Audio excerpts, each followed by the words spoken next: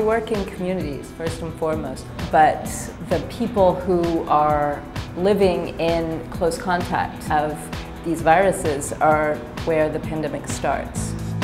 You go to a small village where we can barely communicate, and still we can have a conversation about ways to change the world.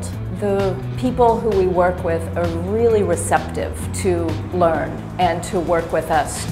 Unfortunately, in Central Africa, the poverty level is incredibly high. People are looking for ways of finding food to feed their family. We work with hunters to come in and bring us dried blood spot cards. So when they go hunting, they will take some of the blood from the animal that they've killed and put it on the card so that we can do our research. What we can communicate is that for certain behaviors that people are doing that we know are dangerous, it's our responsibility to talk to them about it, to look for ways that they can do things differently without changing their cultural habits. I think that is a very different kind of work than working in a lab coat, but it's equally important because you're getting the message out about how to avoid pandemics.